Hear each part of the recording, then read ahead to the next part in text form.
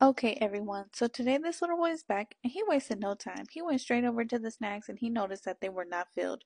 I said, "Sir, I got the snacks right here." And then I started to refill and he could not even wait. He grabbed his bag of chips, told his dog to stay, and then got on the chair.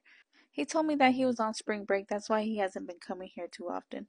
And do you guys see the way this little boy has his foot up, getting himself all comfortable? It was part his hair down the middle, and this little boy's hair dried out so quick. Today I'm gonna go with 6 braids because he said he didn't really mind what style he has today. He just needed something. I said, "Sir, I think you're gonna be needing a trip down to the barbershop soon because your sides need to be cut."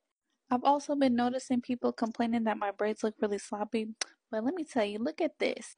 Also, this is what I'm dealing with while I'm braiding this little boy's hair. But what can I expect from my most difficult client? I said, "Sir, you can go ahead and take a look." He looked in the mirror. I told him that'll be $40. He said that'll be fine. He handed me $2, picked up his dog, and they ran.